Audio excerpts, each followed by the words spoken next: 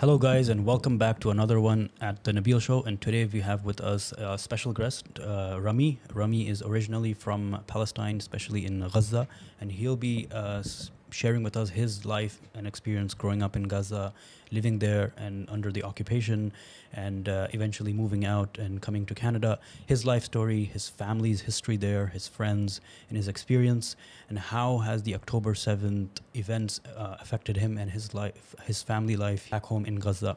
So, Ramy, welcome and welcome to the Nabeel Show, and we're happy to have you with us. Jazakallah khairan, Brother Nabeel. I'm very glad and happy to be with you here. This is a very great initiative. Congratulations on that. And inshallah, I'm here to help people understand what's the situation of Palestine, what's the history, what's the background, and why these things happening all over the time. So, Brother Ramy, what's your last name again? I'm forgetting. Ramy Shad. Ramy Shad, mashallah. Okay, very good. Let's talk about history of Palestine, especially Gaza and your family, your parents, grandparents, where did they live? Where did they grow up, back in the day and until now? Like, where is everyone from? Very great question. Thank you. Alhamdulillah Rabbil Alameen, my family is rooted, background is in Gaza. We are rooted originally Gaza City, in Gaza City. So my grandparents, they were all from Gaza.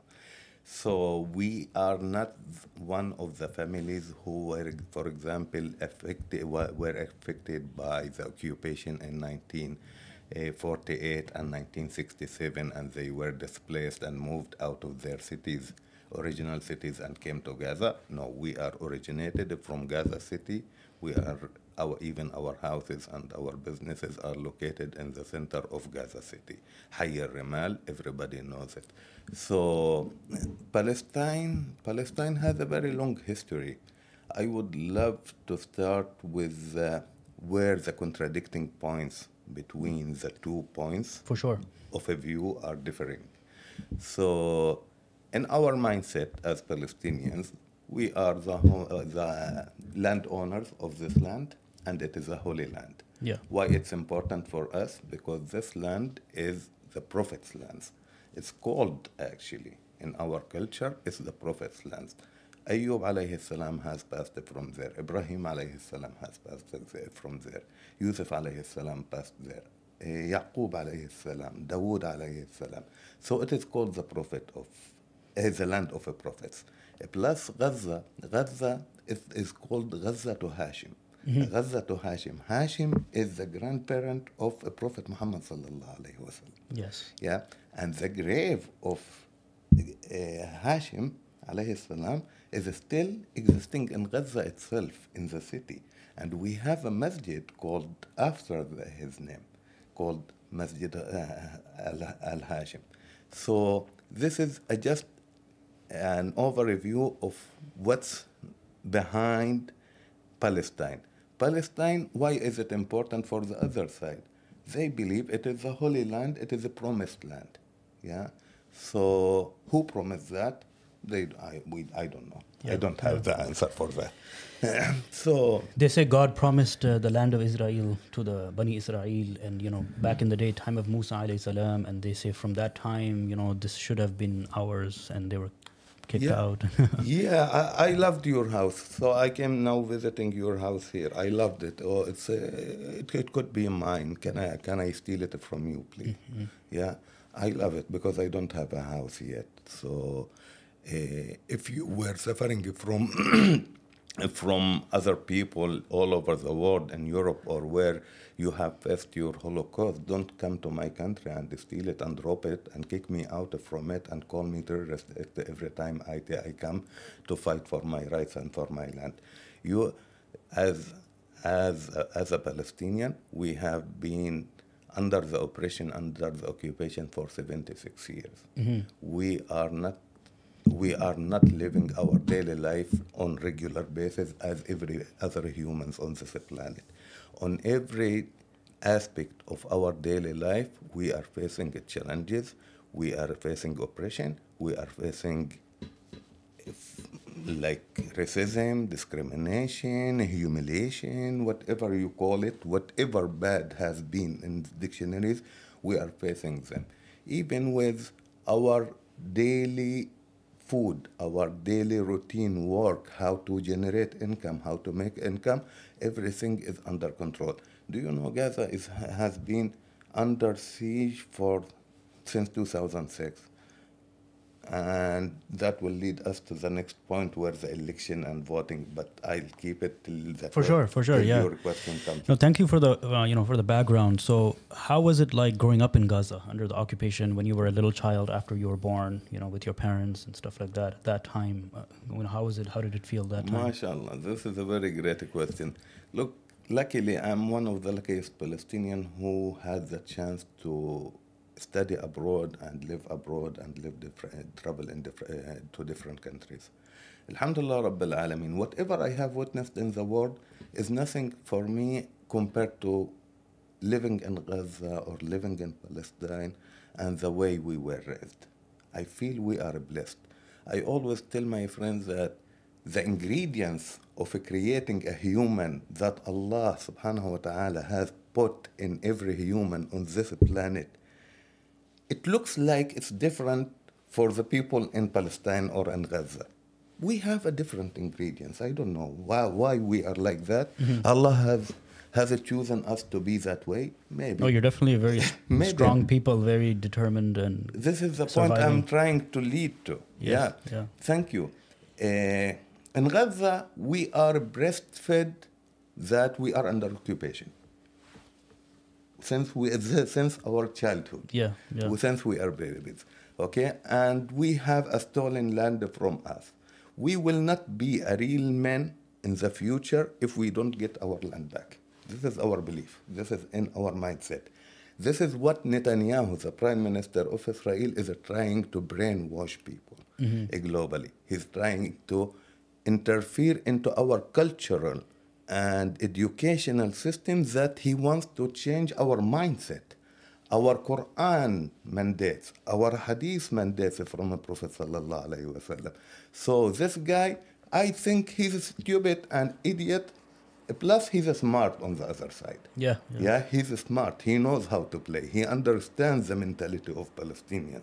He's one of the rare people who understands the mentality of Palestinians. And we, vice versa, understand the mentality of the Israelis.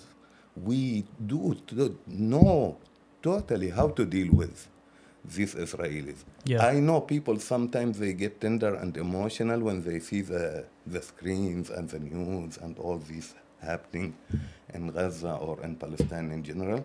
Yeah, but trust me that we are used to that. And we do that with love, because in our belief, we believe that what is being done to us is a blessing from Allah that will lead us to Jannah. Why?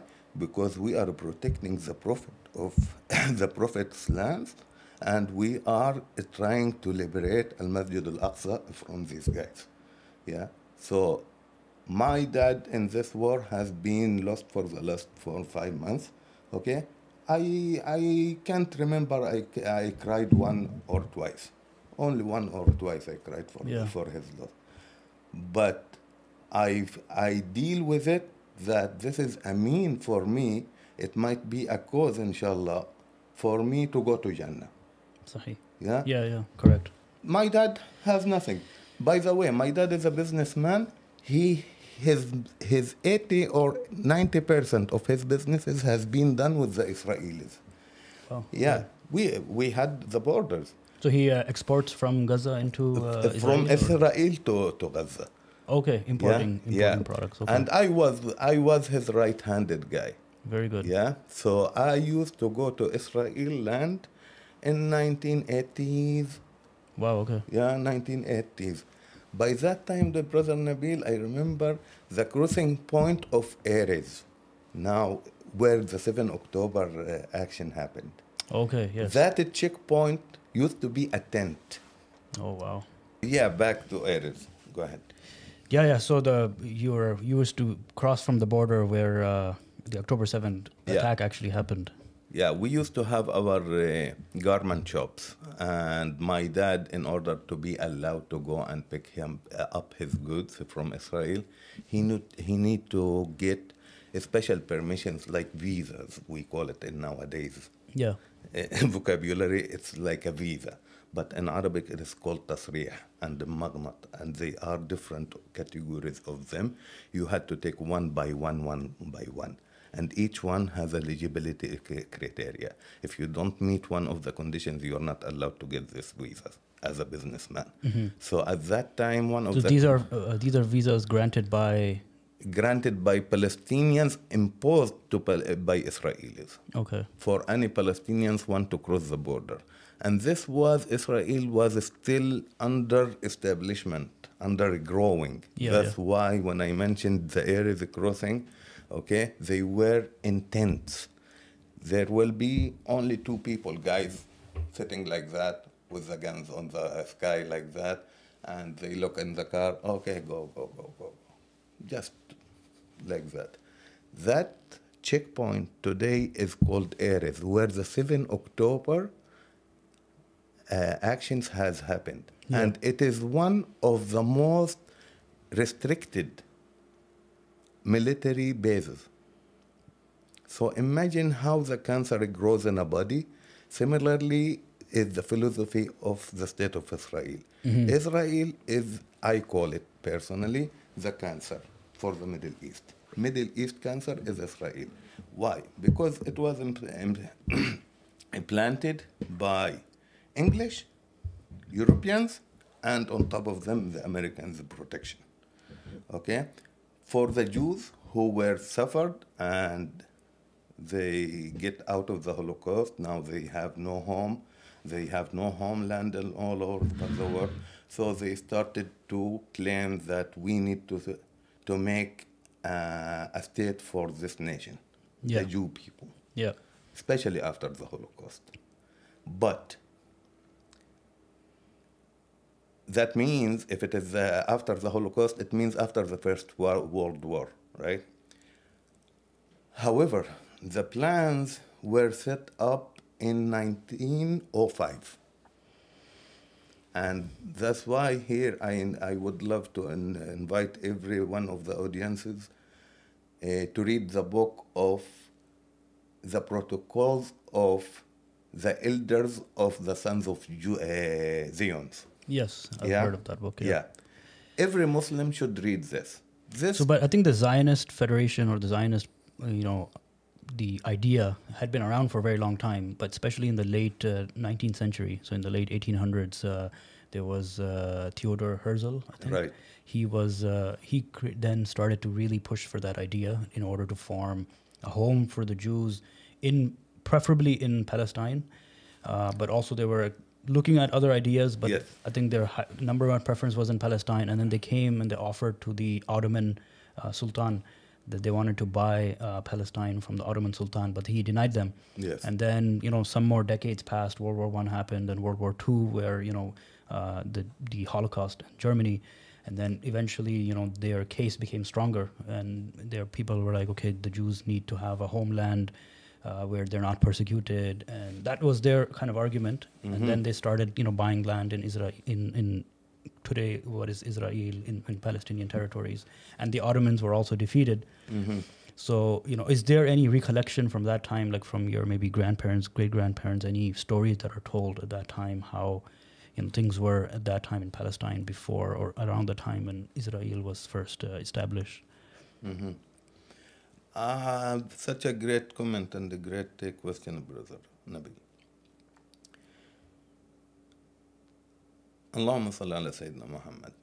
We have to be very careful with the vocabulary we use. Mm-hmm. Some of our daily vocabularies we use is made on purpose for us as Muslims to use. Mm-hmm. Yeah. So when you were asking your question, you said some of the Jews, they bought some of the lands. They didn't buy lands. Okay. No, from what is claimed. For me, yeah. For you as a Muslim from a different part of the world, yeah. Okay, they bought land. For me as a Palestinian who knows the actual facts on ground, yeah. Okay, yeah. My land was occupied by force, by power, and I was raped, and I was oppressed, and I was kicked out of my land. Makes sense. Yeah. And that's why our generations and the next generations of Palestinians will keep saying we need our land back. Yeah, if I sold it, I would have got it. That's why in the people who immigrated from parts of the Palestinian occupied Palestinian lands and came to Gaza or to the West Bank or abroad, they have the keys and the title deeds of their lands till Yeah, date. I've heard of this. Yep. Yeah. And if you go to the grandparents until they, with today's generations, I don't know if with this war is still remaining or not, they will find the keys, the historical keys of their house doors with the title deeds of how many dunums, how many hectares, how many acres they were owning. Right? So this is a propaganda being marketed and advertised on purpose to justify their existence. Yeah. Okay. Make sense? Yeah. Yeah. So for me, there is no salt land. And there, I have read some studies published by the Islamic University in Gaza. Okay, and they gave a very comprehensive, detailed study about how much percentage of the Palestinian land was sold, Yeah. was occupied, and by whom was sold. Big portion of those sellers, they were Lebanese originated. Why? Because at that time, when you mentioned the Ottoman Empire was controlling and dominating the whole region. Yep. Yeah. So that Bilad al-Sham was all included as Bilad al-Sham. There was no Syria, there was no Lebanon, there was no Jordan, there was no Palestine. That's right. We Yeah. were all called Bilad al-Sham states. That's right. Yeah. So, what was the question exactly? So the land that was sold by the Lebanese, Yeah. mostly. Yeah, so in those studies, there are some professional studies done by the way, my profession background is city and regional planning. Okay. Very So interesting. part of my studies was cities in history. Okay, and Palestinian cities are one of the oldest cities in the world, and they have a long history, very detailed history. If anybody specialist or expert in this profession, they would give you each and every city's history with detailed information. What was the total area? How much was taken out of it? How much was sold? How much? So all these details can be found nowadays with the internet. Everything is easy, alhamdulillah. So for us, there is no land sold. Our land has been stolen and occupied. We want our land back as a Palestinians. That's why you see the Palestinians when they go onto the media or the news, the whole world is talking on a side, and the Palestinians in particular talking about a different point of view. For sure. Why? Yeah. Because they are the first-hand witness. They are the ones who have faced and suffered the real facts on ground. Yeah? And they know exactly what happened. Today, let's take today's example. Gaza, before 7 October. Okay? People, my family is from central Gaza, Gaza city itself. We are in the hub, in the midtown of Gaza. My family now is displaced on the south. Yeah? In Rafah. In Rafah and in the middle region, it is at the wider area. Some of the two parts. Some of them in the south, some of them in the middle. My dad didn't want to leave with them. Okay. He stayed in the north in Gaza city. Okay? Our houses and homes were demolished. My dad existed there. He got shot, maybe. May Allah bless his soul if he got shot or he passed away.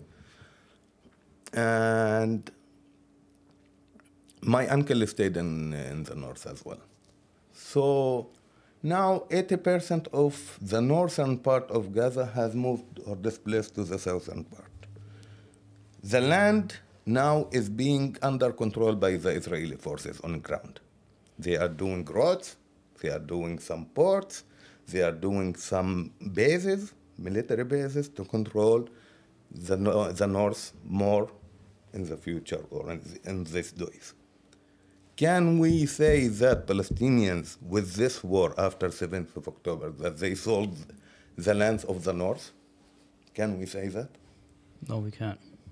Did they sell it, or they were forced to be displaced and move to the South? In your son and my son generations in the future, they will say, oh, the Palestinians, they sold the north part of Gaza in 7 October.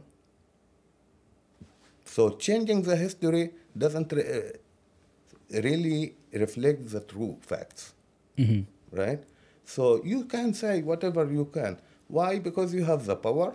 You have in the book that I mentioned to you that you have set up all your dirty techniques and thoughts and plans, how you're going to control the whole world, not only Palestine. In that book, that's important for every Muslim to understand what's the mindset behind these guys, what they want, why they want to manipulate. They want to control the Christians, not Muslims only. They want to manipulate every single industry, finance, education, health. Whatever you think and you may not think, they have thought about it. In 1905, you see the mindset, how deep it is? I call it's a devil mindset.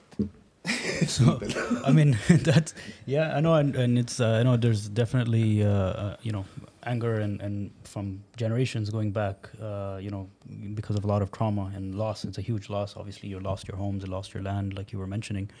So I know you mentioned, your education was in city planning and municipal planning, but how was your education like from when you were young? I think you said you left Gaza for university, but when you were young, from school age into high school, you were in Gaza until what age? How was your education there? Wow. You got me a flash on the back history of my oldest in the school days.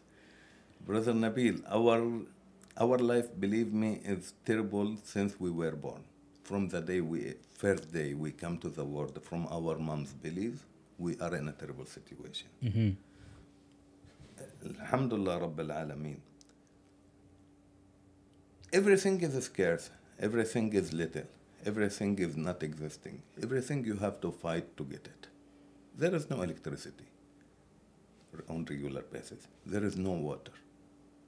Yeah, there is no perfect shelter for you to rest. It's a family houses over there. That's the culture. We all live together. Families, grandparents, parents, grandkids, wives, everybody. But with all that crowd, we have a separation. Ladies are separated from the men. We don't get together. Yeah, makes sense. Education-wise, Gaza currently, or Palestine, Gaza, let's say I talk about Gaza.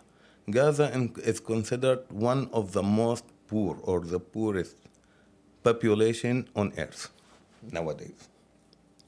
Vice versa, Gaza is the most crowded city on the planet. Yes. Area-wise. Yeah. Okay, and how many people? Plus, vice versa. Gaza has the most percentage of educated people in the world. Do you know this? You don't know. That's interesting, yeah. Very interesting. Why? Because our grandparents, they learned from their mistakes. They were all workers. They were farmers, our grandparents. They saw that the Jews took control of their land because of their power, because of their education, blah, blah, blah, blah. So our grandparents decided, whatever I have, I will dedicate that as an investment for educating my kids. Our grandparents may not have the meal for today's iftar, yeah, but they have for sure saved some money for their kids' education. So they thought, the mindset was, by education, I will be free. So, and they invested in our education. That's why If you look at my generations, okay, we are the educated generation. If you took at my dad's and my uncle's generations, they are no into more trades professions. Yeah. Yeah. So this made a difference. And that's why today you see the clash between Palestine and Israel, not Hamas and Israel. Palestine and Israel. So in Gaza, when you were living there, what were the freedoms that you had, you can say, and what were the restrictions maybe imposed by Israel and, obviously given the situation? Yeah, I was coming to the education part, by the way. Yeah. Freedoms, I cannot tell you that unless we are free from our hearts. We are free from our hearts. Nowadays, people say the whole world is occupied unless Palestine and Gaza are free. And I agree with that. Because we haven't accepted the colonization mindset that we will be occupied in our brains. They occupied us on physical grounds, okay, but our brains are still free. That's why we call ourselves as a free people. I have lived in the Western countries. Where is the freedom? I'm living in Canada. Do you think Canada is a free country? For me, not. Explain. Yeah. Share your thoughts. In what way you think, You are allowed to talk to a certain extent. You're not allowed to exceed that extent or limit. Once you exceed that limit, you are under control, buddy. Makes Okay. sense. Makes sense. No, makes sense. That is the temperament these days from a lot of people. They're like, we have freedom of speech, but there's a certain red line. If you cross that line, there's a lot of restrictions, and if you make the wrong people upset, then you can get into a lot of trouble. There's definitely something we saw. I hope this speech doesn't make them upset too. But this is a very important topic, especially as we're living in such countries. We should be raising some concerns about how free are we? How free? If we were free, okay, with all the rallies and the protests happened in front of Parliament Hill and Ottawa and all these squares, okay, in support and solidarity of Palestine, okay, we should have action.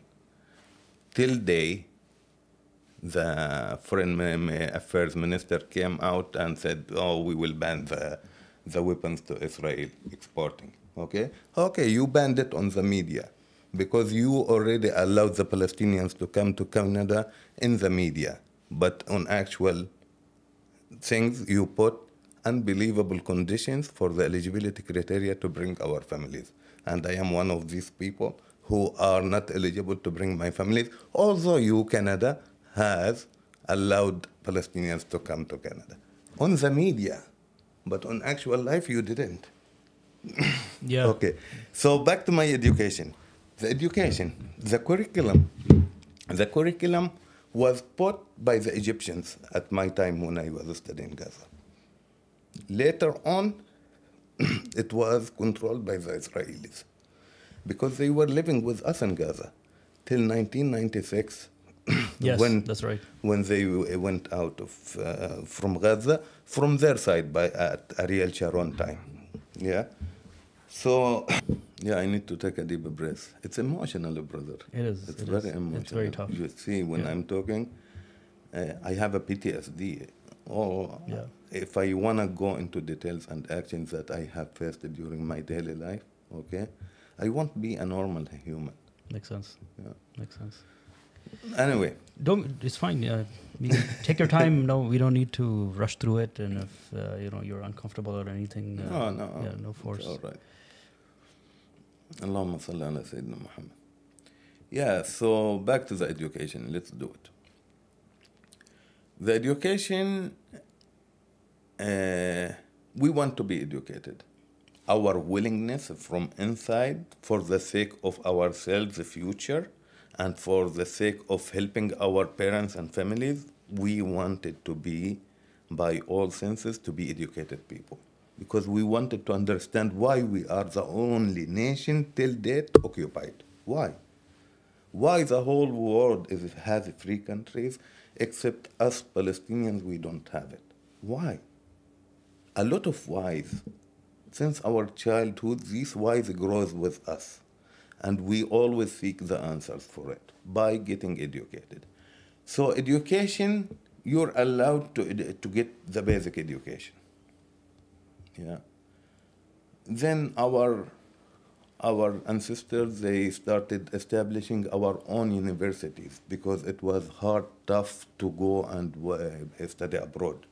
And plus it is costly, and we're not that rich people, and blah, blah, blah. So they started establishing their own universities. I won, when I finished my high school, I won at the College of Agriculture Engineering in the Islamic University in Gaza. I didn't want that profession. Mm-hmm.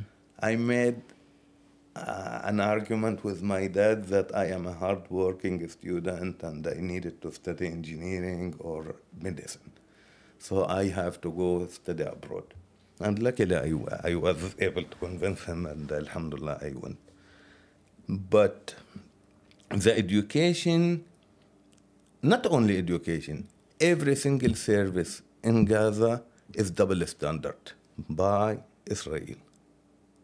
For example, you're allowed to bring to your home country whatever you want to import, okay?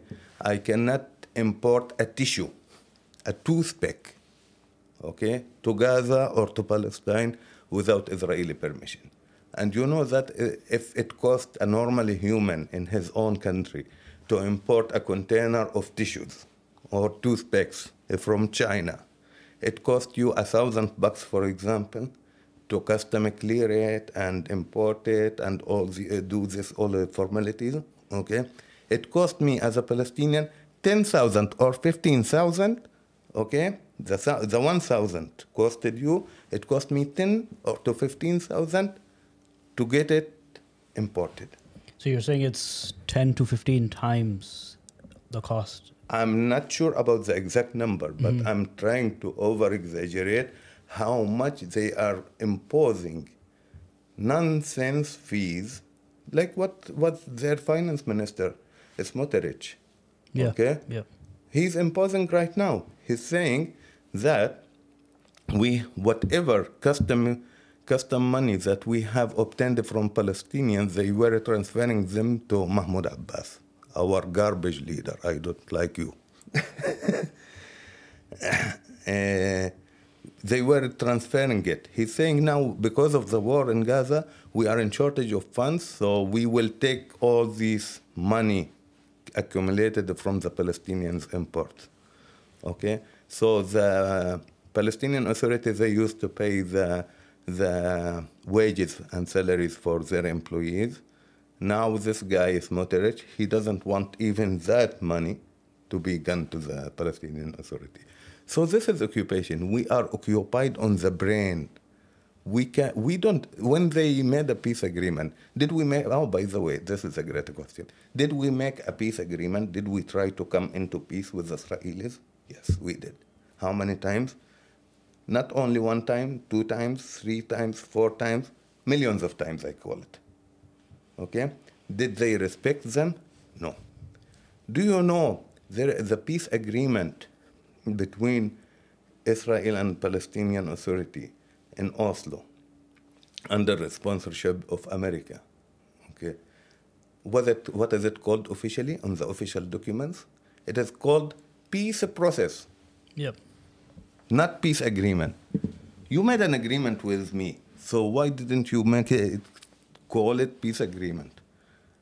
Because when you come into an agreement with me, okay, we have resolved all the issues and we came into agreement.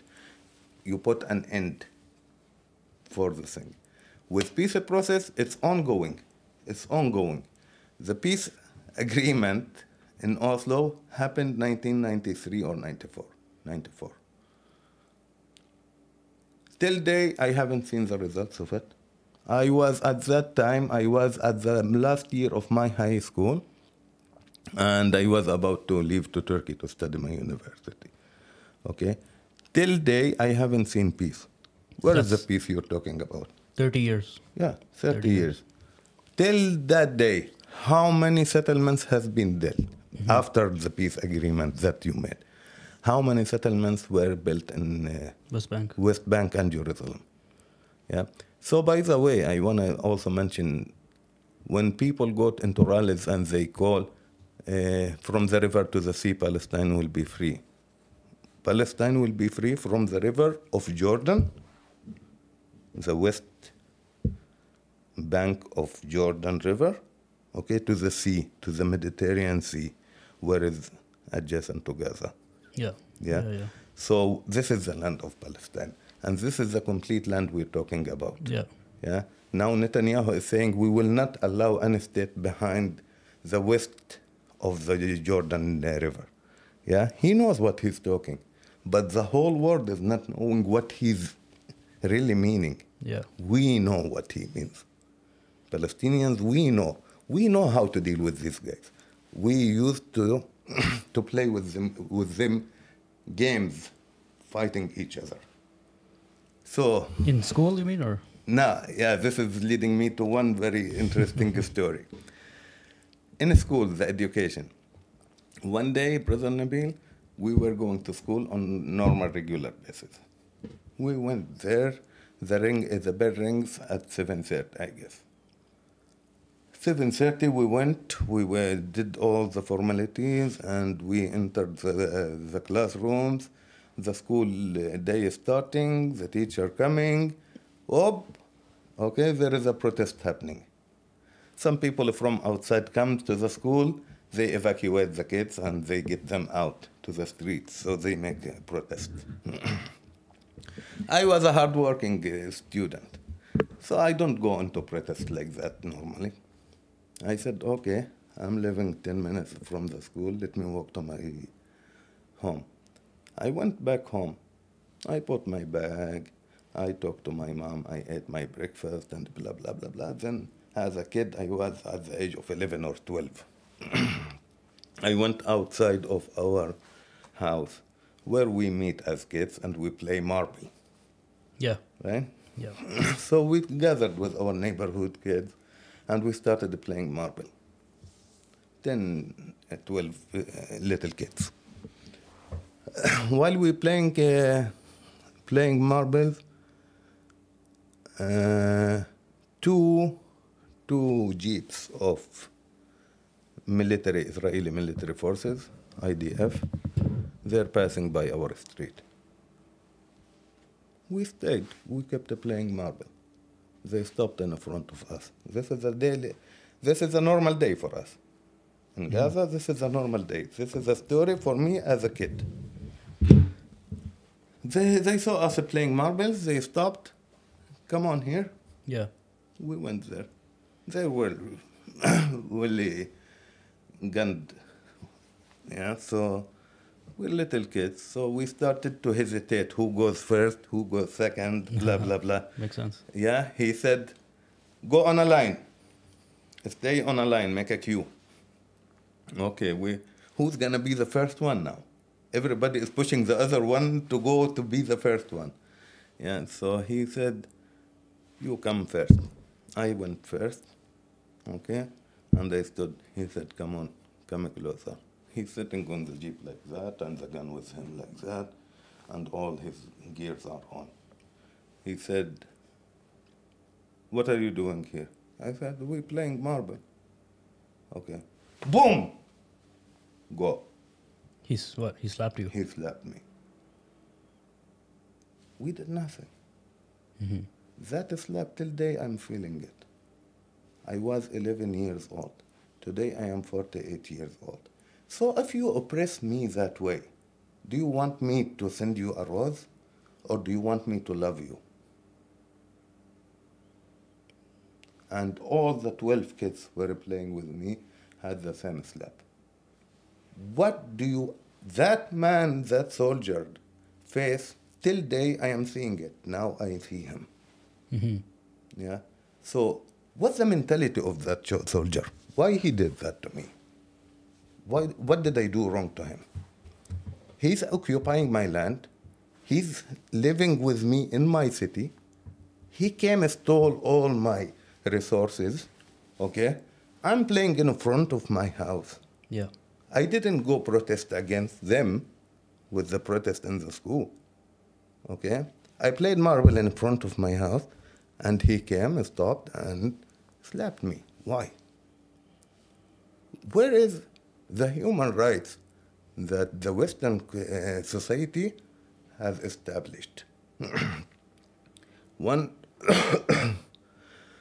one of the strongest active organizations in Palestinian story is United Nations. Yeah. For me as a Palestinian, I am saying the harm is coming from United Nations to us.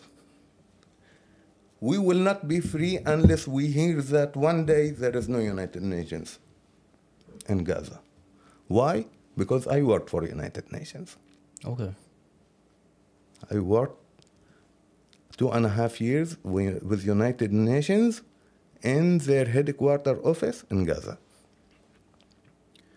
And before I entered that organization for work, I was praying, my Allah, please give me a chance to have an opportunity to work with this organization. From outside, it was looking prestigious, nice, good paid salary. When I entered and I worked there, I discovered that the main reason for this occupation to survive till date for 76 years is the existence of United Nations. They are the agents and representation of Zionism and Israel. Okay. One Please of the projects we did with them was creating master plans for emergency shelters for refugees. Call it whatever you call it. Look at the diplomatic name. Look at the twisting of information and facts. So relocation of existing refugees in case of any natural disaster. Okay. Interesting, very nice, makes sense. As a city planner, I loved it. Oh, I want to work on that project. I want to help my refugees, right? Okay, what's the main goal of the project, sir? Okay, we will try to utilize the parks and the schools and public amenities to accommodate these people in the time of natural disaster. Well done, well said. Okay, we started our research. We made our design. We implemented our plans. And we submitted the project. Okay? 10 days after the submission day, that whole border area in Rafah, okay, between Egyptian borders and Gaza border, was demolished and destroyed by IDF, Israeli Defense Forces. Why? Because they had the plan. That time, at Hosni Mubarak time. And that time, it was the start of building tunnels on the border area. Okay. So they wanted to clear that portion. Okay? They nominated it, or they gave the bid to the United Nations to build that project, to design it. Okay? Us, as Palestinian engineers, we wanted to work. They had some work placement opportunities in United Nations under specific contract conditions. And then we wanted to help our refugees. We designed, we did for natural disasters. Okay, we discovered that after the plans got ready, United Nations has shared the plans and the project information with the Israeli Defense Forces, okay, and told them, okay, now the area is ready, now you can proceed with your plan. So it was not natural disaster, it was... It was a humankind-made disaster. Yeah, yeah. Israeli. Of course. So another project by World Bank, I worked it. I worked with World Bank too, with my experience in Gaza City Municipality. Naming and streeting, look at the luxury names. I love the names, you know. That's why, for me, As a Palestinian, in my dictionaries, in my books, there is no, I told you this before, there is no word called diplomacy. I hate diplomacy. For me, there is no diplomacy. With this type of guys and people and the mindset they are dealing with the Muslims all over the world, okay, they don't have diplomacy. There is no diplomacy. You slap me, I will slap you. Okay? You love me, I will love you. So,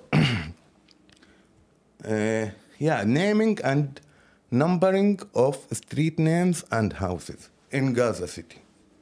Okay. At Gaza municipality. So this was a World Bank project? World Bank, funded by World Bank. Okay. This is the external name. What the project actually is, okay? Go, send your surveyors to the streets, collect some data, information. Nothing has to be related to naming, yeah? Collect me details about each and every single house in Gaza. How many square foot? How many floors? What is the made up of the roofing? Is it concrete? Is it shingle? Is it asbestos? Okay. How many rooms inside? How many peoples? Are they relatives? Are they not? How many kids? How many female? How many males above 18? What are they doing? What? You look at the survey questionnaire paper, okay, you won't believe this is a naming and numbering street project as an educated person. There is something behind it. So it's very detailed census, Very detailed. more than census even. Yeah. We did it. Why? Why we did it? We are not aware at that time what the main purpose of it. We're still young, fresh graduate people. And this is like job creation program for unemployed people to decrease the unemployment rate in Palestinian Authority areas. Funded by World Bank. You work with us on temporary basis, contract for 3 months. Just excuse this project and you're done. You don't have any rights. You don't have any liabilities. You don't have any, what they call it, compensation later on. You got just a cut salary, $300, $500 a month, and that's it. Get out of here. We get the information we needed from you.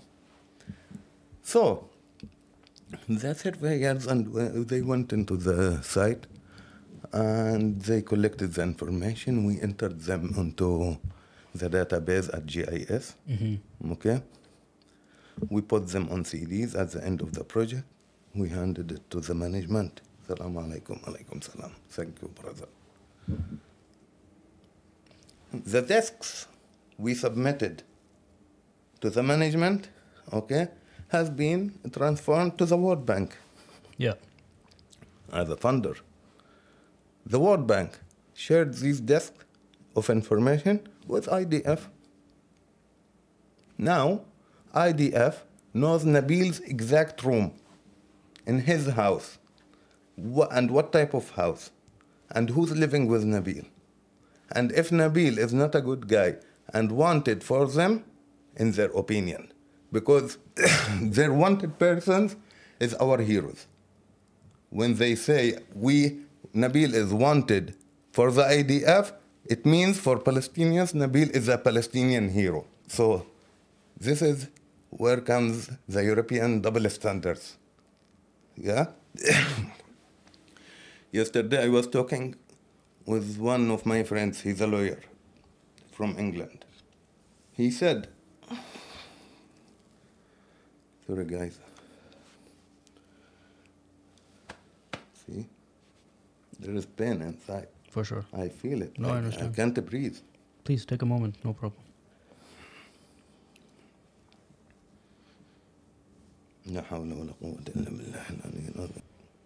So my land is my land. You stole my land, I want my land back.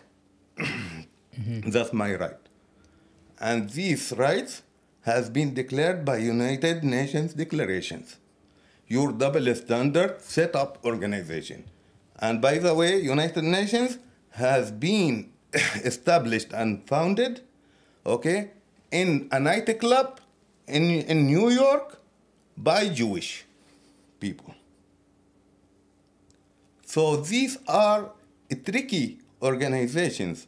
The purpose from outside is something, and internally is something else. But, with the October 7 events and attack that happened, they are blaming UNRWA staff. What WRA? It's the United Nations that works in Gaza. Okay. And many, I know, like you said, you work for Norway, UN as well.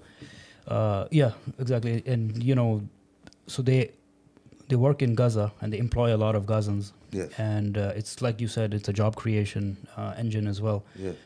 So they blame that a lot of the fighters were working also for UN. So now they're blaming UN itself, that under their watch, they knew what was happening, or they are complicit in the actions that took place. Okay. And so now even UN is being blamed.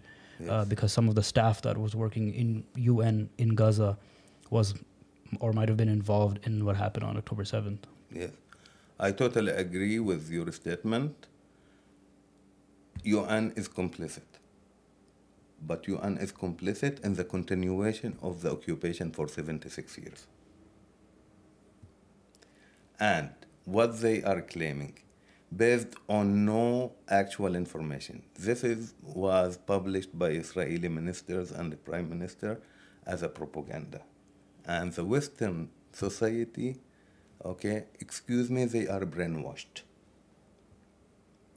And their medias, what they are watching on their TVs every day, is a brainwashing agents. And if you look into the roots of these news organizations, they are all funded by Israelis or American Jews.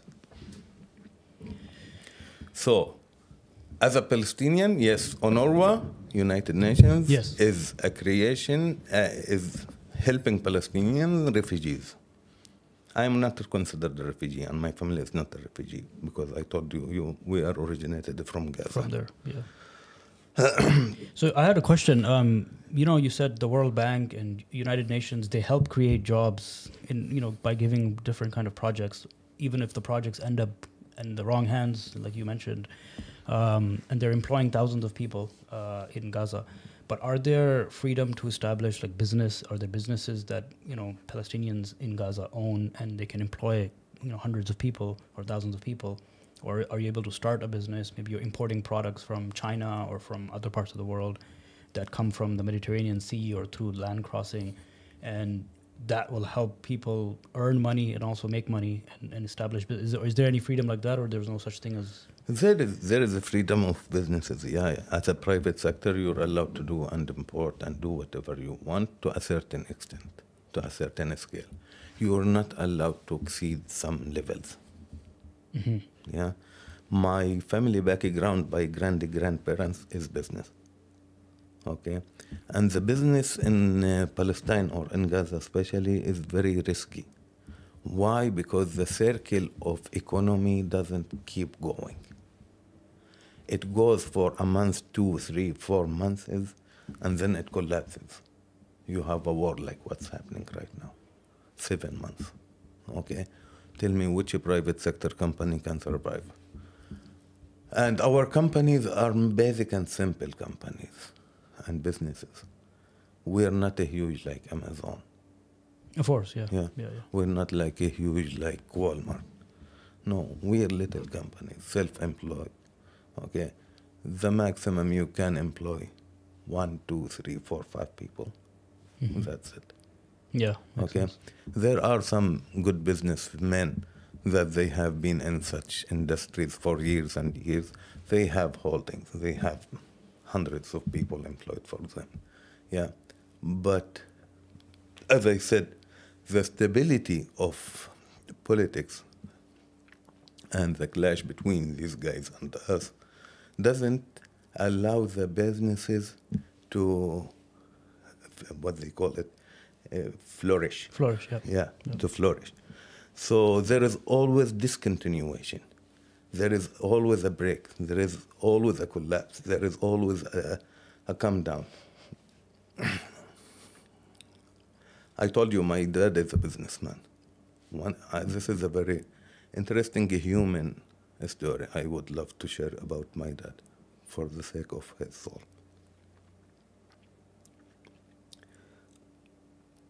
One day, after I graduated from Turkey, I went back to Gaza.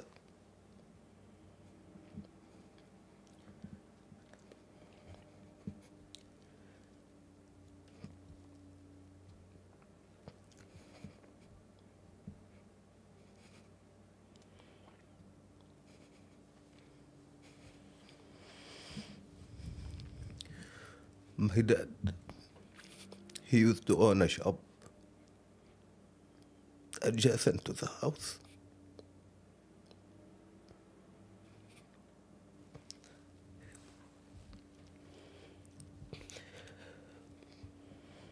May Allah reward all of you and all your sacrifices and your parents and grandparents.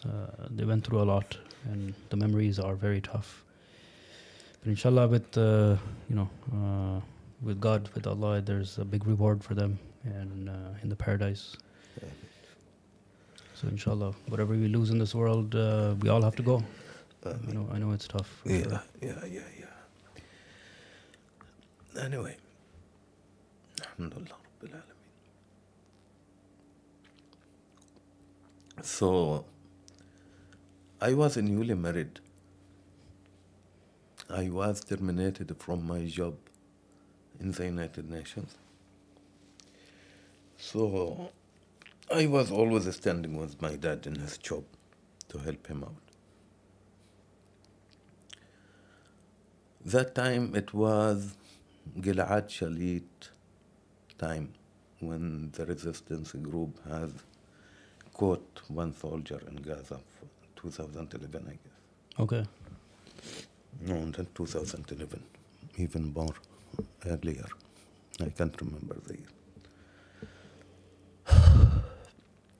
So, my dad business was doing great. During that time... But what was his business? Just like a general Electronics and, all these music systems and all these studio systems. Okay. He's an importer of it. So, at that time the business was not doing great. And we were sitting almost nothing. We're not doing any business. And he knows that I graduated from Turkey and I'm coming here to set up my life and I wanted to start and grow. But the political situation doesn't allow. So, while sitting there doing nothing all day long, beggars come by. Please, for Allah's sake, give me $1, give me $2. Now, before that, my dad, while I'm sitting and we had nothing to do, he's saying, please take this money that I have, the only money in my pocket, take it, go back home. You're still new married. Buy a sandwich for you and your wife and go home. Enough. I tell him, no, I don't want. I can walk to my home. And keep the money, the last money in your pocket. He said, no. We keep arguing. You take it, no, you leave it. You take it, no, leave it. You take it, no, leave it. Out of sudden, a beggar, a lady came. Hey, for Allah's sake, please give me something. My dad put his hands in his pocket and he gave it to her. The last money in his pocket. In both of us pockets. So, as a young man, fresh graduate, I got angry at my dad. Told him, oh my God, are you crazy? What are you doing? You're giving your last money, which is 2 shekels. 2 shekels is half American dollar. Yeah. We're fighting for a half American dollar. Mm-hmm. In our 2 men pockets, Palestinian occupied by Israeli millionaires. while Palestine is one of the richest countries in the world by resources, and you can explore that. So anyway, make sure the short story. The story short. I got angry to my dad, why you're giving the lady some only money we have. Okay, I didn't want to take it. How come I wanted for you to keep it? How you gonna move? My dad looked at me and he smiled. Okay. He told me, son, you have to learn something in life. You do good deeds. You do good deeds and throw it to the ocean. Okay? If the return comes, it doesn't come to me, if the return of that good deed doesn't come to me, it will come to my kids in the future. Or it will come after I go past this world. That's true, yeah. I kept silent, and it was a very good lesson to me that I learned how to do good deeds. After that, the siege happened. I decided to go out of country, and I went to Dubai. I started looking for a job. Okay. Is it easy to leave? No, nothing easy. It takes a process. There is, guys, guys, let me put this clear. Please, don't ask us hurting questions. Nothing easy in Palestine. Nothing easy. Breathing is not easy. Electricity is not easy. You living your daily life, sitting on a chair like this, you are sweating because there is no electricity, there is no fans, there is no air conditions, okay? You sit in the hut, sweating. Makes sense, yeah. Okay? You are living in the cold, okay? You are shivering because there is no heater on, okay? You are leaving your house, you want to go to your work, there is no money in your pocket. Guys, you want to go to your work, you want to go take a taxi or cab or anything, okay? We don't have cabs. We have like shuttles, okay? You pay him $50 or $25, okay? And they take you from this point to that point, okay? So you leave your home without money in your pocket. You go there, the cars, the shuttle cars, okay, they don't have gas. They have to wait 2 nights before in order to fill their cars. So nothing easy. Of course. This question is not applicable for us. Yeah. It's very hard to imagine, the reality. Yeah, very hard. I would love you to invite one of our brothers who had the chance to go visit Jerusalem. There is in our community some guys who visited. Yeah. I also know some people, they were able to go. Yeah. So these guys, they saw the actual on-ground actions on daily basis. Okay? And take their opinions from externals. They are not Palestinians. Tell them how is the way between the airport to Jerusalem. Yeah. How many checkpoints did you stop? How many times did you had to empty your luggages, to put them down from the car and open them and check them? How many times did you take your ID to present to the IDF soldiers? How many times did you see a soldier hitting a Palestinian? How many times did they allow you as a foreign citizen to pass and the Palestinian stayed there for long hours? How many times did you see a tank shot? How many times did you see a soldier shot? Do you know the soldiers, while they are in their shifts, okay, they play with their guns on Palestinian bodies? Oh, okay, I'm gonna hunt that guy. They shot him.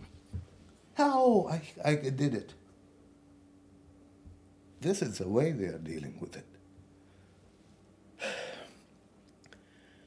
Shuf, look, Allah willingness is on top of all of these guys. They have invented technology. Now, the technology is their enemy. Why? Because it is showing the whole world the truth on land, on ground. The social media, you mean? The social media Yeah. and technology. They thought that they will dominate the world by this innovations and the creation of social media, blah, blah, blah, blah. But Allah has turned this, okay, into a good mean to showcase their oppression. Make sense? Yeah. Yeah? So nowadays, the whole world is watching what's happening. We didn't, Palestinians didn't invent Facebook or TikTok or anything, okay? But we're using them to show what Israeli forces are doing on the ground. So now they are helping us, indirectly, by Allah's willingness. So, what was the question? Is there anything easy? Nothing easy. No, for sure.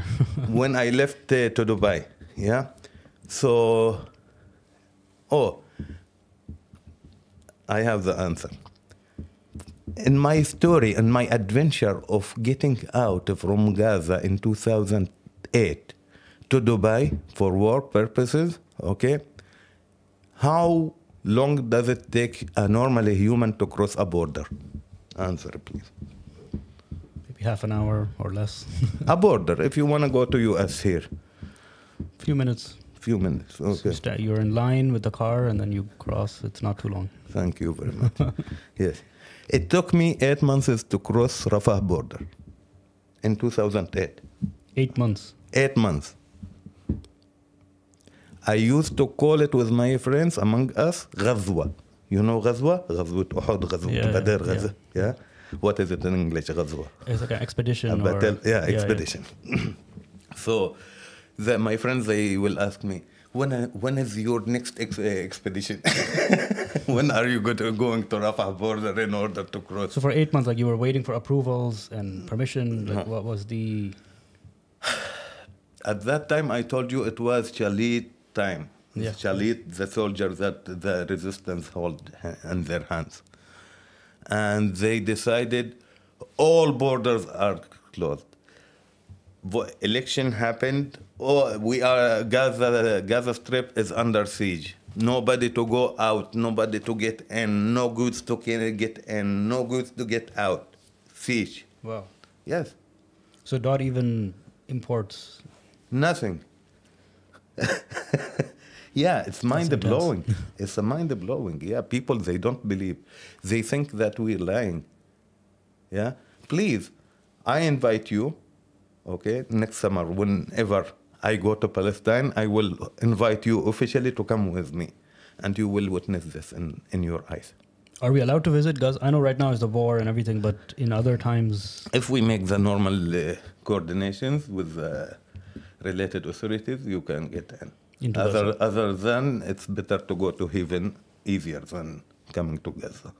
Yeah, I know I've heard. I know a lot of people that have gone to visit Jerusalem and all the cities there, and they have to go through, obviously, Tel Aviv and land. And I know some people that after they land, they had to spend, I think, 6 to 8 hours in the airport, just interrogation.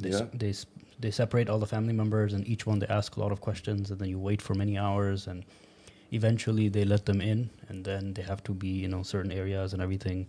They enjoyed the trip itself, seeing Jerusalem, seeing the historical sites, Masjid al-Aqsa and Dome of the Rock, and the Muslim quarter in Jerusalem, and some of the historical places. But getting in is it makes you lose patience. Thank you very much. And this is especially for foreign nationals. Yes, and they're a citizen of Canada. Imagine if you were a citizen of Palestine. Can you imagine? Yeah, for sure. First of all, you're not allowed to use their airports. Second of all, you're not allowed to use their own streets, roads, the roads on the ground, okay? They have made by discrimination as well. Tell me a country in the whole world that is based on their religious belief. Why U.S. is insisting on the whole world, okay, that Israel is the only Jewish state? Why? Why? Why you're not allowing Saudi Arabia to be a religious country? Why you are corrupting Saudi Arabia and you're bringing your Western culture and your Western nudity and pornographic and parties into the Holy Land of Mecca? Why, as a Muslim, I am not allowed to say that? Why? Okay, why you're allowing Israel? Okay, U.S., Joe Biden, did you change your diapers yet for today or not yet? If you didn't, please go change it. Second, okay, you are, and your your foreign minister, foreign affairs minister, Anthony Blinken, okay, I'm not accepting you, both of you and your state as a mediator for the clash between Israel and Palestine. You are not an honest mediator. Okay? We don't accept your mediation. You have sponsored some peace process, not agreement, okay, between us, and your ally, Israel, didn't respect it, and we have respected. So we are the oppressed people, and your friend is the oppressor. Go punish your oppressor and make it one standard policies for all the humanity, and then come mediate between me and them. I don't accept your mediation. This is for the U.S. Mm-hmm. We don't like him. We don't want them to be a mediator. Mm-hmm. Okay? I might accept China. I might accept Russia, but not U.S. I might accept any just and fair, one standard mediator. Don't talk to me, U.S. Go talk to your oppressor. Mm-hmm. Okay? So you are not a fair and just mediator. Qatar is trying to be a mediator in this conflict and other conflicts. I know they've... what are your thoughts with Qatar? There are main mediators and they are sub-mediators. Mm-hmm. U.S. is the main mediator. Of course, yeah. Yeah. So whatever U.S. says, Qatar, the sub-mediator, will try to work it out. Okay, with all the respect to anybody, to everybody. Yeah. But Qatar doesn't have the power to superimpose their decisions on the Israelis. And even currently with the current war ongoing, even the U.S., okay, doesn't have the power. But what could be, how can we move forward? October 7th happened and in the beginning people, said that, okay, this is because the people who are oppressed in Gaza, they've been blockaded for so many years. They lashed out and they struck out against the oppressors. But then the stories came out that there were so many atrocities and, all of the different media stories around what happened. What do you think exactly happened that day? And, what is your thoughts around October 7th? Okay, great question. Thank you. October 7th, for me, and for the Palestinians, free people. There are Palestinians not free people. They chose not to be free people. Was it a result of some consequences that happened before? Yes, it was. I was visiting Gaza in last July. Just last year? Last year. You won't believe, subhanAllah. After 13 years of not going to Palestine as a visit, I visited only last July. Yeah. My dad was waiting for me just to see me because he was scared that he will pass away or something, that he didn't see me for 13 years and my kids and my family. So, to the point. The whole Gazans knew that there is a war happening.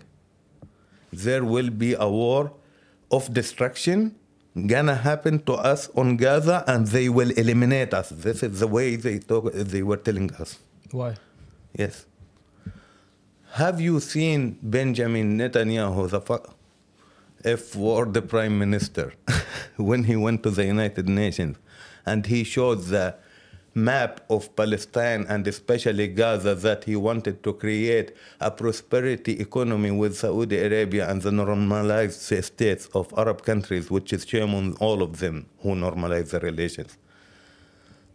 And the project of creating a Ben Gurion channel from the Mediterranean Sea up to Saudi Arabia border for the prosperity of the Middle East region economically.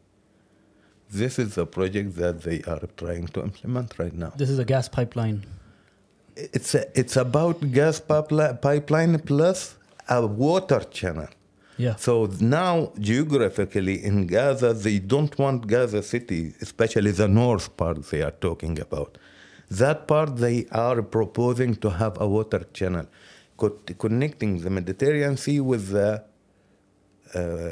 Saudi Arabia. With the Saudi Arabia and the Red Sea. Okay. And that will be a substitute of Suez Channel. I see. Okay. Yeah. So once this channel is built, there is no Suez Channel need for anymore. The whole world chain. Why do you think the Yemenis, the Houthis, have been insisting on getting into this battle? Why? Because also they want to preserve and save their, what do you call it, international trade, the supply chains passing the Red Sea.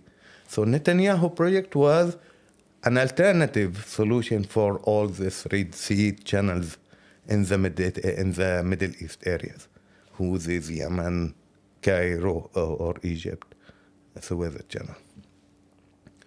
Hamas and the Palestinians, forget Hamas, the Palestinians, since we are living these conditions, we are aware of the plan.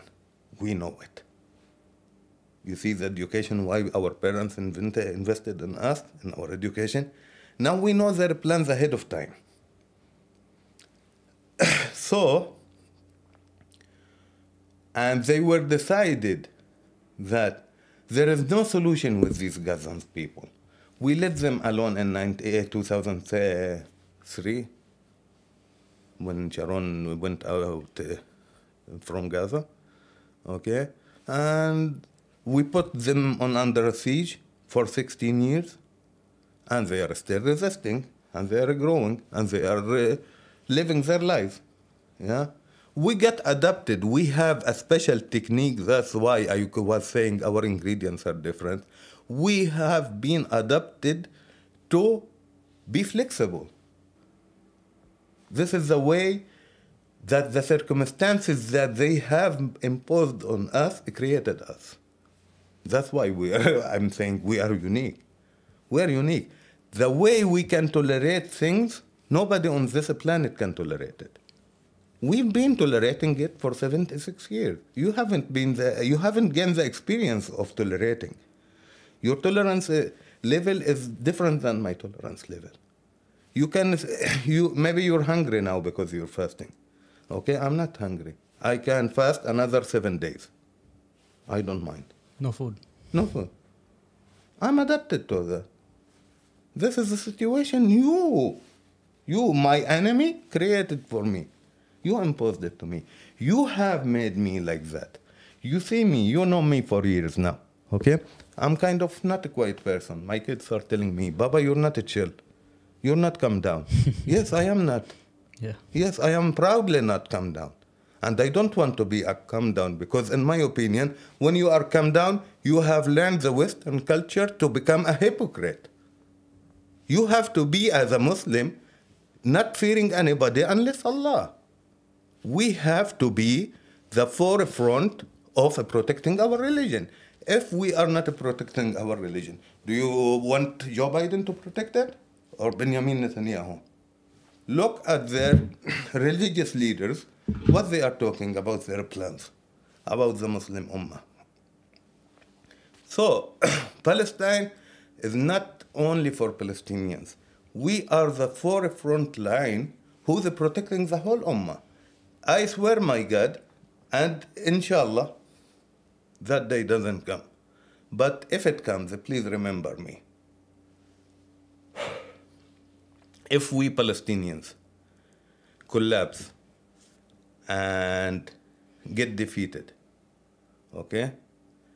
Please, please, please wait for your next turn. Your turn is coming. So you remember, I'm putting my eyes on this camera. You will remember this. If we get defeated, the Muslim Ummah and the next neighboring countries, Jordan, Lebanon, Syria, Egypt, okay, Yemen, Pakistan, India, next Turkey, next all these Muslim countries. Count how much you want, okay? You will be next. And if it is not today, and if it is not happening to you right now, do you think I lived in Turkey 10 years? Turkey has never been a stable country economically. Yeah. Every single year, there is some certain actions happening here and there. Do you think they happen randomly? Do you think these actions are happening randomly? I know, I speak their language. Okay? No. They don't want a Muslim government to come. Erdogan, although Erdogan, I have some clashes on you, contradictions with you, abijim, hojam. Okay? But if you are a real Muslim leader, then please do your responsibilities. Don't be a hypocrite saying something and doing something else. I understand the Turkish culture very well. So please wake up as a Muslim nation. Your Muslim need to wake up. Now my next question, what can be done from us as Muslims to support Palestine? Please tell us.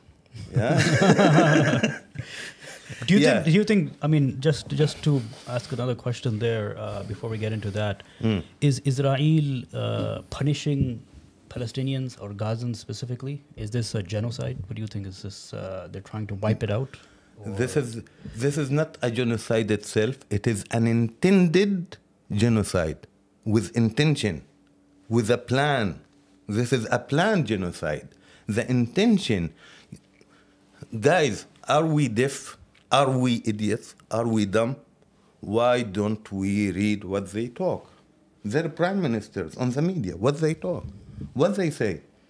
Don't you remember the pig Gallant at the beginning of the war when he said in Hebrew language, I speak 4 languages, by the way, I speak their language, Hebrew also I speak it. Oh, wow. Yeah, when he said there is no water, there is no electricity, there is no food, and there is no delek. You know what is delek? There is no fuel. The whole world is generated by fuel. Electricity, cars, factories, manufacturing, everything fuel. Okay? So they don't want to this. Is this an intention for genocide?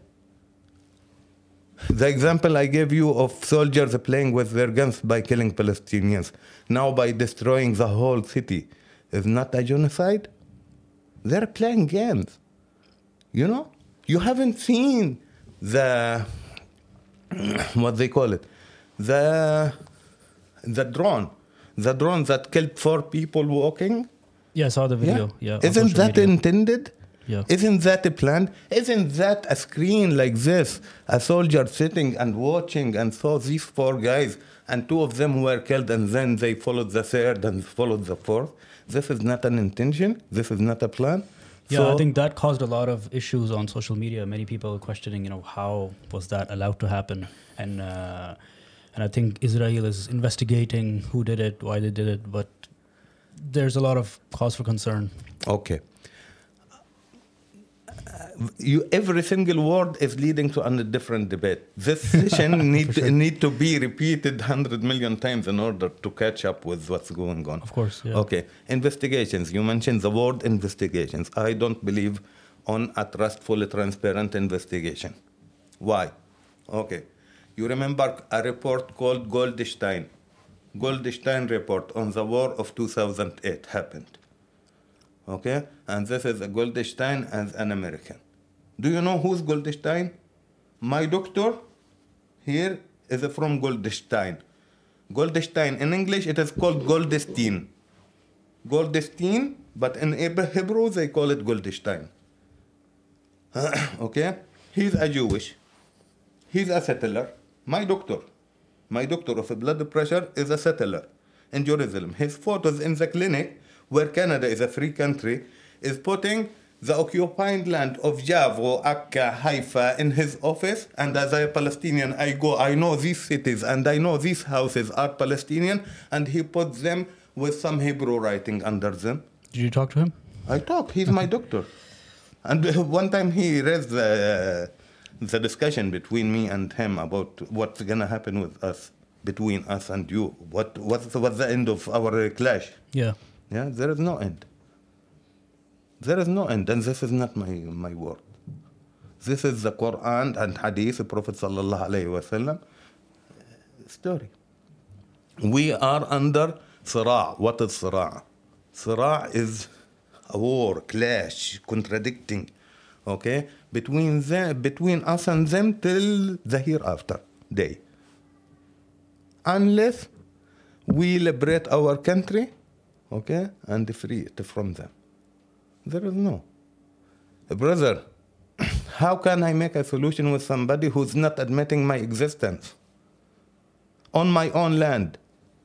How can I accept somebody who wants to kick me out of my land and bring other people from other cultures on my place?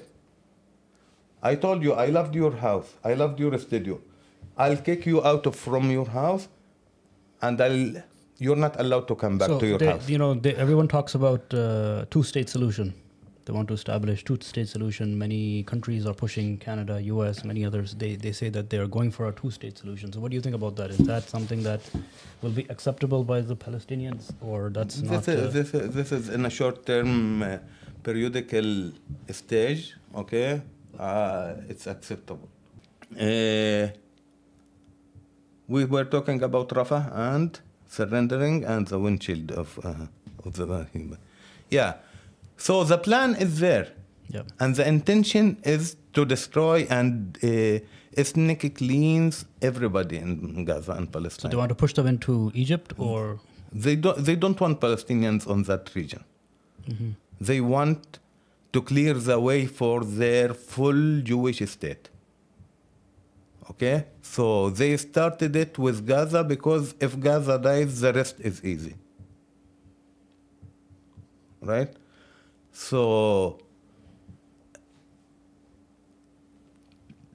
what they will do, push it to Egypt, I can assure you, because Sisi is their agent. Sisi is their agent. And during my July visit to Gaza, I have witnessed his project in the Sinai Desert, in the middle of nowhere, with surrounded soldier army, tall walls, with the army towers controlling every single exit and entrance to these communities. And they were huge buildings built in the desert. And they were, as I said, surrounded by towers and walls and controlled by soldiers. And surprisingly, hundreds of towers, buildings, empty. So you're saying empty. So they're building from before. They have. Of course, the plan. I told you the intention and the plan is already ready. Now the execution of the plan.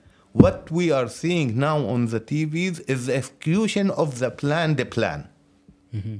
But wouldn't it be that the Hamas attack on October 7th justification?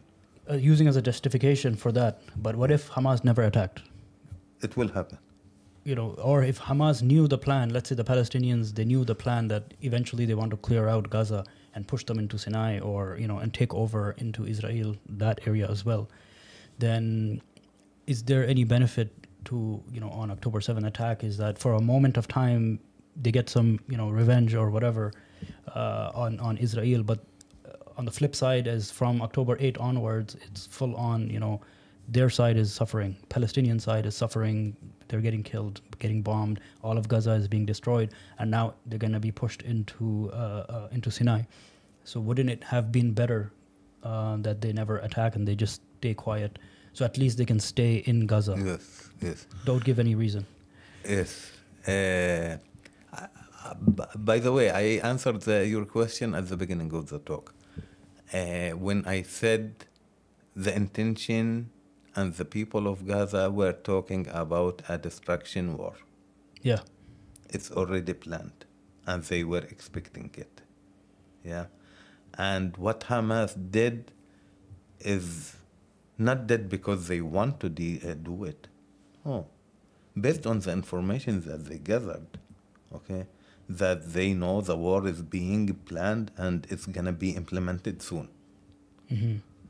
And instead of just waiting on my home, sitting, doing nothing, and waiting for the airplanes to come and kill me, okay, no, go, let's get some hostages, okay? So we have a stronger thing to negotiate with them. Yeah, so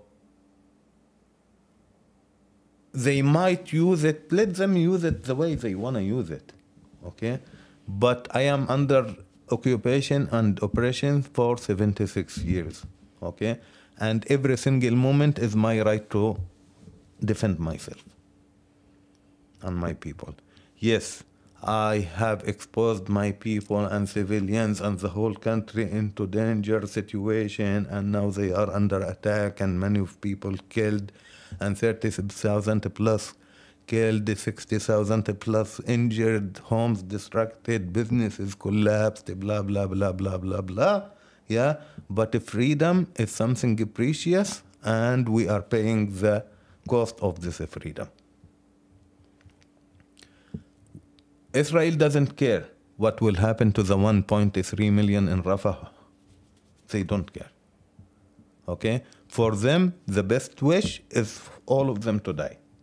If there was no human rights and international world to condemn and stop them from what they are doing, they will kill all the Palestinians, and they don't want to see a Palestinian existing.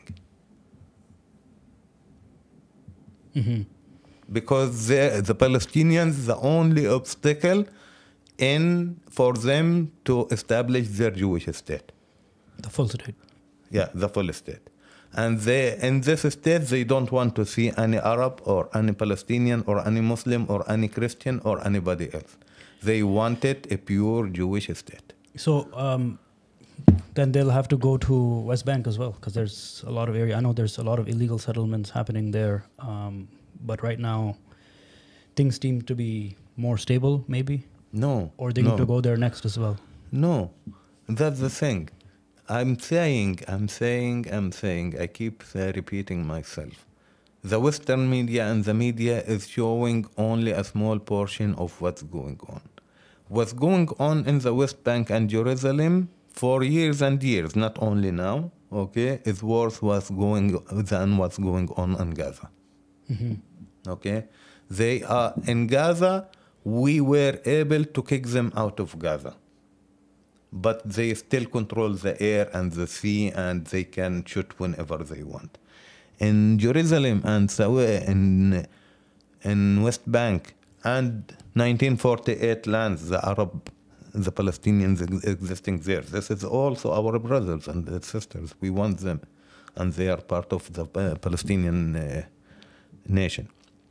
So in all these lands, no, they are living with them in their daily lives, and they do what they want every single day. That's why you see their trucks and their tanks and the soldiers killing every day, 3, 5, 10 Palestinians every single day, 5 injured, 10 injured, 2 houses destroyed, blah, blah, blah, blah, blah, on daily basis. So this is a non-ending process on the West Bank. Yeah? Gaza has a different story because of its unique circumstances. Gaza has been historically, by the way, this is a piece of information that let's put it in context for the history. Gaza is the only Arab city that has never been occupied fully by any enemy, historically. Genghis Khan was defeated and his campaign was stopped in Gaza. Napoleon Bonaparte, his campaign was stopped in Gaza. So Gaza is Asiyya. Asiyya is a resistant country. We don't give up, and we will never stop, and we will not fear anybody unless except Allah. Definitely very interesting story and background, and the passion of the Palestinian people and the passion that you've shared. It's definitely very interesting. So how did you leave Gaza, come to Canada? Maybe, as we come to the end of that discussion, you've come here now with your family, and you have family back home. I know you said you've lost your father. Is your mother okay in Gaza? My mother not okay. Nobody in Gaza Strip is okay. Nobody, no house, no business, no car, no donkey, no monkey, no lion, no nothing in Gaza is in safety. Nobody. My mom has her leg broken. She's a 78 years old mom. She's a heavy woman, and she hardly moves in normal basis. Now they broke her legs. My dad is being lost. My brothers and sisters are displaced. They have no food. They have no water. They have no electricity. Hey, do you want me to love you? How you want me to love you, Israel? I would love to become a friend of you. I used to do businesses with your businessmen, with my dad. My dad spent most of his time doing businesses with the Israelis. Okay, did you respect my dad? Can you bring my dad back to life so I can be loving you and I can be living with you in harmony and in peace? Please. This is one condition for peace, okay? If you want peace with me, I'm living in Canada, in a peaceful country, and I'm originally Palestinian, okay? If you want peace, this condition is a must. Bring my dad to life as similar to millions of dads of Palestinians. Bring them back to life, and we will love you, and we will make peace with you, okay? But plus, I will make peace with you, but at the end, you will get out of my country. I need my homeland. I am the indigenous people of that land, similar to the indigenous people of here in Canada. So how did you end up in Canada? How did you... Canada was my dream country since I was a child, at the age of 13. I told you, I'm a good reader. I'm an explorer, researcher. So I always wanted to immigrate to Canada or US. But because of being Palestinian, I didn't want to go to US. Because US is the head of a snake. How about Canada? What is you about Canada? Canada, I told you, it was a dream. I went to study in Turkey, and one day my professor in Turkish language, she told us to write a paragraph. She told us, write in a paragraph, what's your wish, what's your dream? I told her, I want to migrate to Canada. She told me, why? Why then you're coming to Turkey? Why you didn't go to Canada directly from your country? I told her, because I'm Palestinian. You don't know what Palestinian means. There are too many prerequisites that I have to do in order to qualify to Canada. Then I went back to Palestine, and I went back to Dubai, and I worked there, saved some money, and then I wanted to come to Canada. I came to Canada because I wanted peace for my kids and my family. I didn't want my kids to face what I have faced. I didn't want my kids to be in a situation where they enter an airport, and the whole airport stands for this guy with a passport that is not identified. The citizenship that Israel used to give us in the old passports called laissez-passer, the citizenship, the nationality over there is called undefined. Undefined. There is no nation still on this planet existing with undefined nationality except us. Anyway, after the Oslo Agreement and the Palestinian Authority came back, they gave us travel documents with Palestinian Authority on top of it. Okay? You are not allowed to travel out of your house with that document. When you enter any airport in the whole world, they deal with you as an idol, as something strange. Who's this guy coming to my airport and with this travel document that is I don't understand? So is that what you experienced coming to Canada with that passport, or? Yeah. So I used to be in a very good position, me and my wife in Dubai. We made a sacrifice with all these incomes and this work in order just to build a better future for our kids. So in Dubai, you were doing very well. Very well. Alhamdulillah. Alhamdulillah. I used to be a regional project manager for 7 development master planning projects. Yeah, and my wife, she used to be a senior procurement civil engineer. So we were doing great. But for the future of our kids, we wanted to invest in something, in a citizenship. Yeah? But I told you, Canada was the dream for me.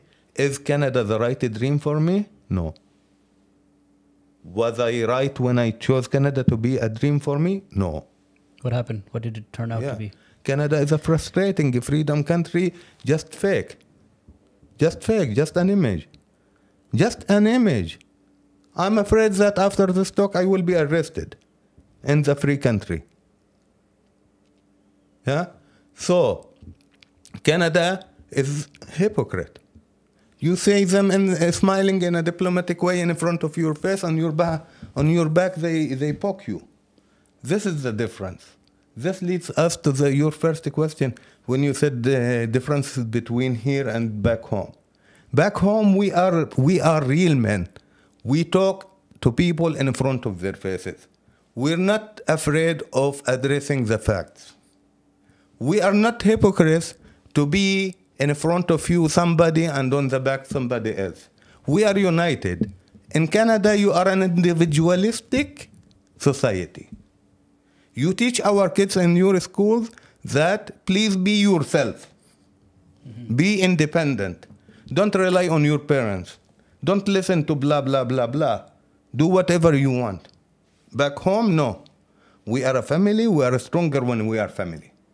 We are stronger when all the families are united as a society.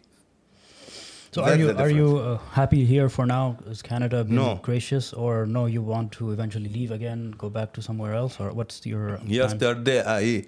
Yesterday I met a lady. She's the head of blah, blah, blah organization. I told her, with all what's going on in Palestine and Gaza, my home city, I would love back to my home city rather than staying in a hypocrite country like this in Canada. I don't want Canada. Canada, you ruined my life and you ruined my future and you ruined my profession. And you ruined my kids as well that I came for their future. Yeah? You are a fake country. You are such a fake country. Your Bahlawan prime minister, okay, he's a little kid. He doesn't know what he's doing. This is not the way that a country runs. I don't like Canada. I respect Canada. I appreciate Canada welcomed me here, okay? But Canada even didn't allow me to pay back to Canada, the dreaming country about when I was a kid. What do you mean? Like, لا حول ولا قوة إلا بالله العلي العظيم. I told you I'm a professional city and regional planner with a project management master degree and sustainability management and blah, blah, blah, blah, blah, blah professions. Okay? And I have a bunch of certificates like this much. In Canada, what I'm doing, I finished 2 programs at Ryerson University and York University. Okay? What am I doing in Canada? What's the job I'm doing? Do you know? No. Okay. I'm a school bus driver, professional school bus driver. Oh my God, Canada. From a regional project manager in 7 master planning development projects with hundreds of billions of dollars, okay, I'm bringing all these experiences and education and background to the country to help and pay back for my dream country that I chose myself, okay? And Canada is letting me school bus driver. Oh, professional school bus driver. Okay, I'm happy to do that for the sake of my kids. But am I happy with you? No, I'm not happy. Is your wife working in her field, or that's also... Something related to her field, but not purely her field. Mm-hmm. So Canada is a brain drain country. They drain your brains. They their immigration process is a top-notch process in selecting skilled immigrants. I didn't want to come to Canada as a refugee seeking asylum. No, I came to Canada as a skilled immigrant. It took my file 4 years to be analyzed and give a visa for me. Mm-hmm. It means that they have gone through each and every single paper and document that I have submitted in my application. Yeah. So why the federal government is not doing their job coordinating with the provincial government and the other private sector employees that based on their economic predictions, they needed urban planners and city planners and architects and engineers in these professions, okay? And when we come here, they throw us in the middle of Pearson Airport and we go out, we don't know where we are going and we find no way. Why?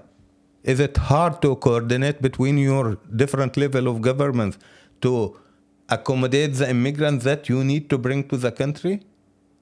Or are we such a mean for you to sell and buy and make your economy flourish based on our shoulders? By bringing our money and our savings, buying homes and cars and education and the blah, blah, blah, blah, blah here? So I'm a system thinker. Is Canada systematically a working country? No, it's a failing country, systematically. And the results, you will not witness it here. You will witness it later. Is Canada facing a housing crisis right now? Yes, it does. Mm-hmm. Is Canada facing a gap between immigrants and the government and the society? Yes, it is. Is it gonna lead to a bigger problems in the future, like the ones we are witnessing in US? Yes, it will. Do we have a homelessness crisis in Canada? Yes, we do. Are we paying our taxes to the government for arming Israel to kill Palestinians? Yes, we do. Is our government doing that? Yes, it does. So where is the future? I am a long-term guy, okay? Where is the long-term prosperity in Canada's economy? If you are not allowing the educated people to get into their profession to participate in building a stronger economy. I have a doctor, a friend of mine. She is specialized from England with the medicine board certificates, blah, blah, blah, blah, blah, blah. She used to make 15 grand American dollars a day. 15 grand American dollars a day. She's been in Canada 9 years. Since day one, she's writing exams to practice her medicine profession here. Mm-hmm. Okay? Till now, she didn't finish. Till now, she's getting assessment programs. Mm-hmm. Okay? Did Canada bring these people to build a prosperous economy? No. Canada, in my opinion, as a Palestinian indigenous guy, okay, Canada is a colonized state similar to Israel. What they have done to the indigenous people in the history is what's happening to us in Palestine right now. Thank you for taking me. It's been very interesting for sure. Thank you very much for giving your time. It's very long. We've had the longest, we've crossed 2 hours. I can go for years. I know, we're fasting as well in Ramadan, so it's difficult to speak. But thank you so much for joining and sharing your thoughts. It's been very passionate, and you shared a lot of history, a lot of feelings, a lot of ideas, and a lot of the sentiment that's around what's happening in Gaza and with your people. And with us, as well as fellow Muslims around the world, are definitely concerned about what's happening in Gaza. We're all praying, so that the people of Palestine, people of Gaza can be free, and they can be prosperous, and they can be healthy, and they can be self-determined people. And we hope to see a solution that we're not sure what it will look like, but inshallah, from Allah subhanahu wa ta'ala, there will be some solution, and that we can come back to the prosperous days, inshallah. Ameen. No, Jazakallah khairan, Brother Nabeel. Thank you for hosting me and taking me into your studio here. It was a great pleasure to be with you. A lot of information, yeah, I need. But the last point I would like to highlight, For sure. yeah, please, is how and what can be done to help our people in Yes. Gaza, in Palestine. Yeah. Before we close, so the Palestinians are very honor people. We don't like fake. We don't like hypocrites. We don't like people doing it with tamannun. Yeah. So we are not like normal refugees who just wants to take whatever they want and that's it. No, we have dignity and we have honor in our blood. We are hot-blooded people. Yeah. So, إن الله طيب لا يقبل إلا طيب.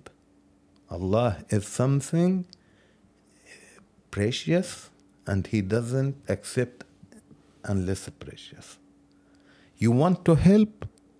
Don't help me financially. I don't want money. Money for me is nothing. We are not looking to this dunya.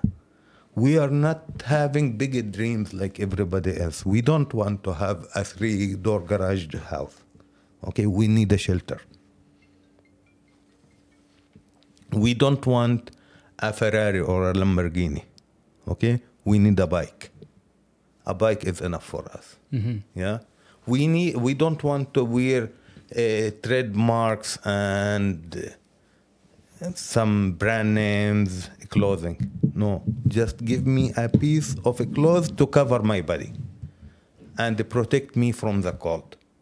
This is me, Palestinian. Yeah. So we are looking to this existing world life as a mean for the next life. And our aim is not this life, it's the hereafter. Alhamdulillah. In Palestine, our fundamentals of life processing transaction on daily life is the pillar of Islam. We try to put our religion in every aspect of our life. If I have a piece of information, I share it with you, not because I love you. Yes, I love you. That's a different story. But I share it with you because of the sake of Allah. I want Allah to accept me. Mm-hmm. And accept my good deed. So, Palestine is in desperate need of assistance and support. Everybody knows this. Whatever you can give, not for the Palestinian people. They don't want you. For yourself. Help yourself before you help Palestinians. Okay? Because I have an amana from Gaza. This is for the whole Muslim in the whole world. The Gaza people, Wallahi al-Azim, Wallahi al-Azim, Wallahi al-Azim. They told me this to tell it to everybody Muslim in the world. They told me, whenever you meet a Muslim outside, please tell him, we are not giving you up. We were not forgiving you. We will ask Allah in front of Him in the day of judgment why our Muslim brothers and sisters leave us for 76 years under oppression and occupation. Why you didn't do your part? I have done my part for 76 years. My ancestors and my grandparents and my parents have been killed and oppressed and abused, okay, for the sake of protecting Allah's religion, Islam, and Al-Masjid Al-Aqsa. أولى القبلتين وثالث الحرمين. If I am doing my part, you as a Muslim, why you are standing? What are you waiting? Are you waiting for your turn to come? Are you still waiting for me to get finished and then your turn is coming? Is that the time you're gonna wake up? Or is it your responsibility to become in full solidarity with you? with me, okay? And they protect me, and they protect my females and my little kids from these oppressors. I get ashamed when I heard the last month's news about Pakistan and Iran clash in the middle of night, and the morning they responded to each other. Do you remember that? I think it was Afghanistan, Pakistan. No, Pakistan and Iran. Iran, okay. Okay? One of them did something to the other, military-wise. The second morning, they responded. MashaAllah, very good. I'm proud of you guys. Thank you. I have been under these attacks for 76 years. When I hear Pakistan army is the 8th ranked best army in the world, what is it best for? I am your brother as a Muslim. I am being oppressed.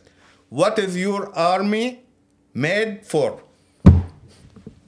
Saudi Arabia, Gulf countries, Egypt, Jordan, all Arabic and Muslim countries.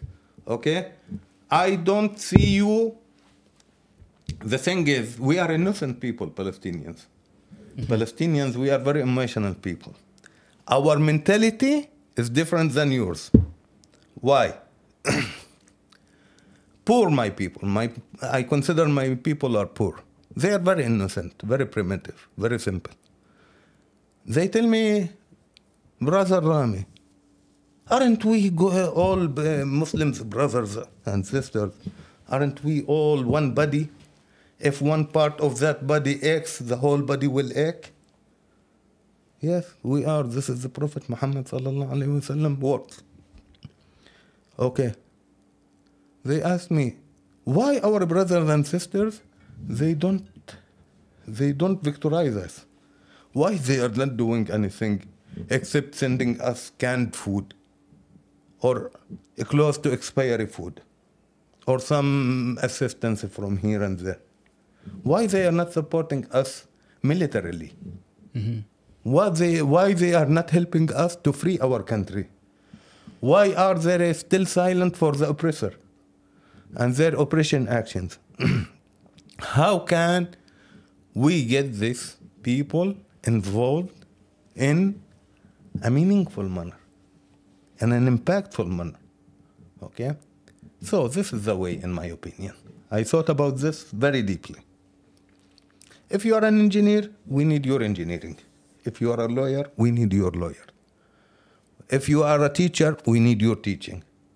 If you are a driver, we need you. We need everybody.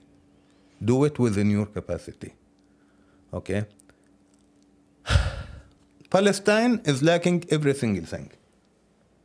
We are not a state. And whoever says that we are a country or we have a government or something, he's not understanding anything. And he doesn't know the actual life. We under occupation, we under oppression on daily basis, on hour basis, on second basis.